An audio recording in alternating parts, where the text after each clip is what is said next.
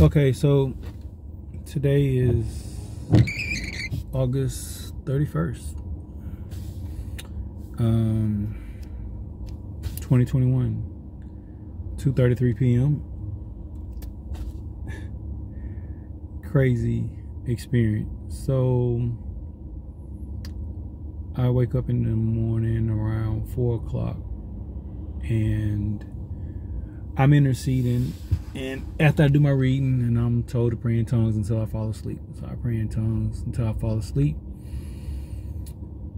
and I have a crazy dream, and then I wake up, drop my son off at school, and well, I woke up to a text message from a friend who's having car trouble. And he was trying to get help with it, and I'm on this thing now where I'm not forcing my help on folks, just doing what God tells me to do. And that's the thing, what God tells me to do. So he's locked out, get somebody to come unlock the door, the battery's dead, and he can't go to work or what have you, and he says he's gonna work it out. So I'm like, okay, fine. Drop my son off, keep rolling. And as I get closer to the exit for my job, it's just something on me real hard pressed. Just go help him out. And I'm like, okay. All right. So I go to help him out. And because he doesn't think we are going to be able to access his battery of how his car is turned in, and I got 4-wheel drive, so I pulled up beside his car in the grass, got long jumper cables, so jumped them off, and before I leave, I don't have much to say to him. He was outside when I came to his house or whatever. And I went over there, and he was already standing outside. And, you know, I see how to get up beside it.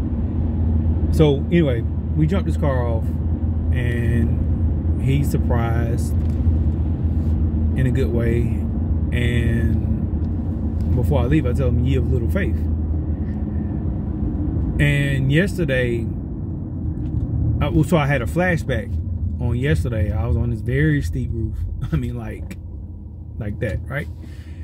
And cleaning the gutters out or what have you. And no, I didn't walk on this part, but I got a ladder, you know, going around it. And I did do a part of that. I did go on a part of that and cleaning the valleys off or whatever. But I had to put a ladder on the roof to access the ladder on the porch roof to access the top roof, which was kind of concerning because it could slip, and then once that slips, I got a free fall onto the porch, which could cause another fall depending on how I land. So, you know, God was telling me, oh, so, but you was a little faith yesterday because you think you was gonna fall. Whether God said that or not, that's how it rang in my ears. But further, he was like, it just, and then it was another flashback to some other things God was telling me about. He was like, you know, I told you to go this path, and I told you to do this. So now, are you going to believe me? Are you going to just do what I told you to do? And I'm like, yeah, because I could have really fell off that roof, like majorly, and been like really hurt. Matter of fact, holding that 40-foot ladder, I could have hurt my back. And he's like, I protected you from all of that. So it's like, are you going to believe me? And when God is dealing with you in one of the most broken areas that you have, and it's kind of like Moses was timid And I'm sorry, I'm looking at this guy berate this lady, and they both look homeless or whatever, and it's just like, you know what? At the very least, sidebar, I'm gonna get back to what I was saying, sidebar. But it's like, at the very least, people deserve their dignity. And a lot of people don't know how to do anything outside of the abuse that they received. Often the abused become abusers. Often victims become victimizers. Especially with people whom they feel they can get away with it. Yeah, it's a lady. And I'm just like, at some point, realize that you don't have to break what's already broken. You don't have to keep shattering broken pieces into shards and dust. Okay, so back to what I was talking about. So when God takes you to an area where you're broken and he tries to heal you, it reminded me of Moses, who was a timid man and stuttered, and God used him to speak and to stand up, and people saw God through him, and caused a lot of people to believe. So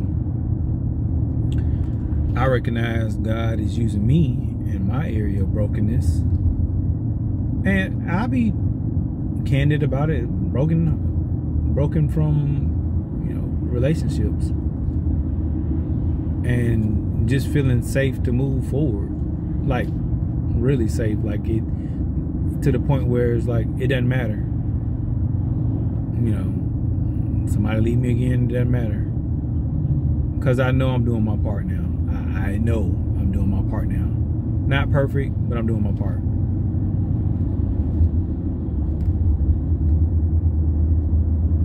And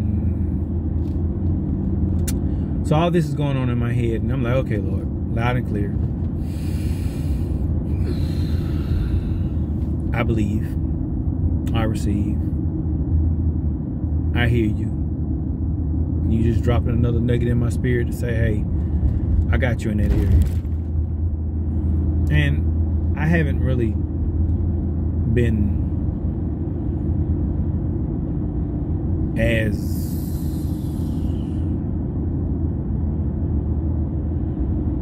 I'm trying to find a word. Anyway, instead of trying to sound super deep and educated and pontificate, I just said, I'm just going to say, I heard God depositing in my spirit that, hey, it's okay to move forward. I got you. I'm holding your hand. I understand you don't see everything, but I'm holding your hand in this journey. I got you. No worries. I got you. So I leave, and I'm headed to work. I'm stopped in traffic, just like this. Boom! Like, what the? Get hit from behind. And I'm like, God. So I'm like, it ain't my fault. I'm stopped. I'm stopped in the expressway. I ain't did nothing.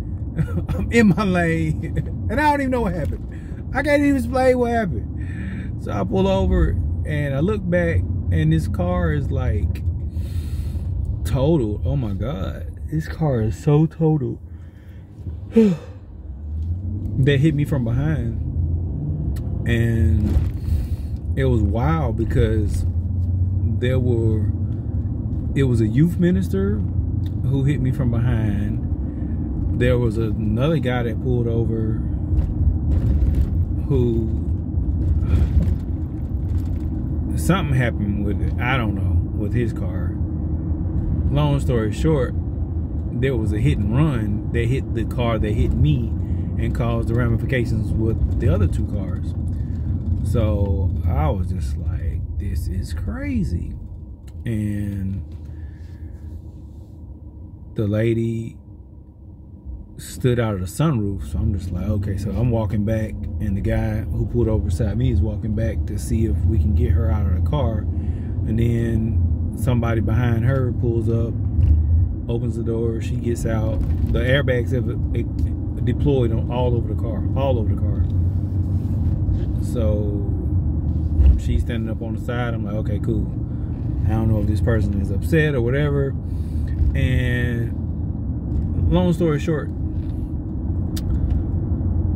I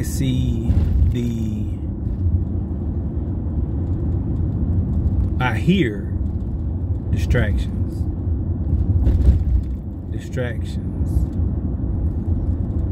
Distractions have come to try and make you lose traction on where you're going. And the officers, 2 female officers, very friendly and cordial and supportive. The hero units come out, clean up. They're like, nobody gets a ticket. It was a hit and run. Blah, blah, blah. And I'm like, as long as I'm not at fault. That's all I want to know. I am not at fault. And glad that everybody was able to walk away. Everybody went to urgent care afterwards. And urgent care does not take accident. Some urgent cares do not take accident. Whatever I'm trying to say. Got referred to go somewhere else, but okay. So I'm just thankful that, and oh my God. So when I got in my truck this morning, my seat was misaligned. So my dad holds his seat like very upright in there. So I'm like, okay, I'm gonna have the perfect posture today. I'm gonna put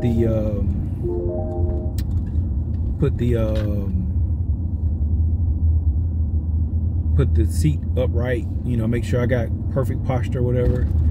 And I'm just like, that wasn't nothing but the Holy Spirit. That wasn't nothing but God. Because I was like, saying my confessions, I was like, angels, I give you charge over me. I'm like, Lord, lead me, guide me. And it's my daily confession. Look, you know, God guide me, you know, take control over my life. And I'm just like, man, if I was slouched back a little bit, my back could have been probably jarred a little bit more than it was. And I was just like, man, this is so God. I mean, it was just crazy. No, it's not crazy. It was believable. It was, thank you, God. It was, you know, I mean, I'm able to drive away, able to get my truck fixed. Just a whole lot of stuff. Just thank you. I'm able to get these things done. So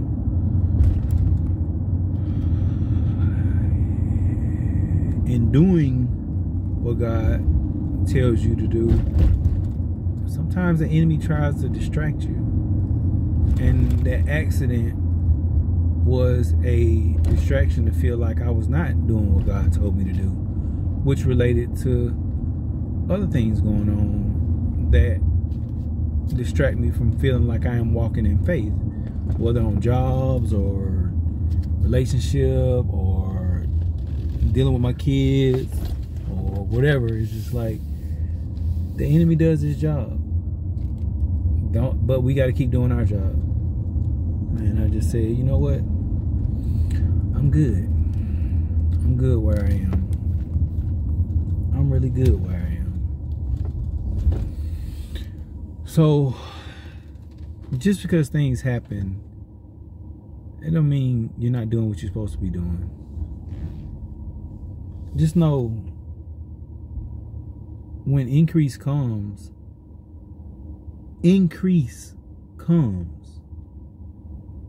it's not the more money, but the more problems. But the more harvest, the more, thank you, Lord, for prosperity, peace, protection, purpose, discernment, wisdom. The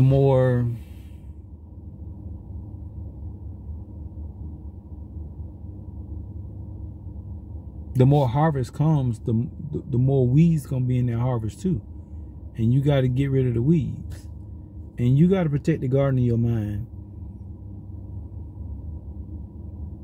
Happiness is really peace. Happiness is really peace. It's crazy how these calls keep coming up while I'm trying to do a video. Especially when it's a scam. Distractions. So I must have said something powerful for the distractions to keep coming. Anywho, God bless you. God keep you. And when the distractions come, just say, you know what? Shoot fly. Don't bother me. Get away. Just like that. Just have that attitude with it. Scatter it. Get rid of it. You are blessed to be a blessing. You are blessed and highly favored. No weapon formed against you shall prosper.